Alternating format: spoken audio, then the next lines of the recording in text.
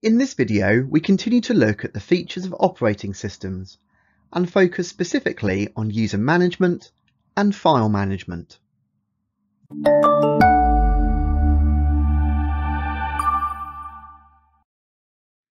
So modern operating systems allow for more than one user to log in to a single computer. And when they do, they have their own preferences and settings. So here in the illustration, we see the settings for one user. They've got a blue theme.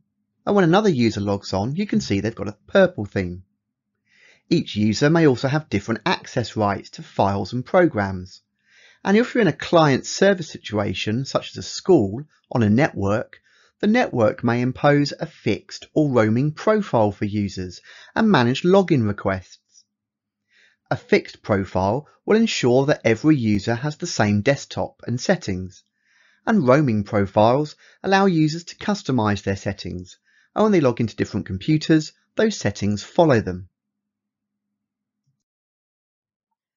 Data for computer systems are stored in files, and every file may have an extension, depending on the type of operating system and how it supports files.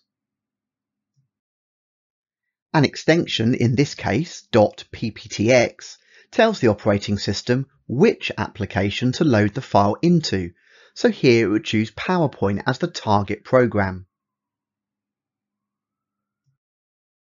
Over time, the hard disk becomes fragmented with files in the same way that we saw with memory.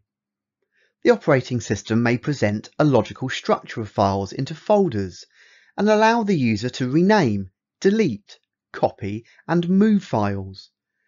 Now this presentation as shown here of files and folders is really for the user's benefit. It doesn't really exist like this on the actual secondary storage medium. That's everything for this video, so pause and take some notes.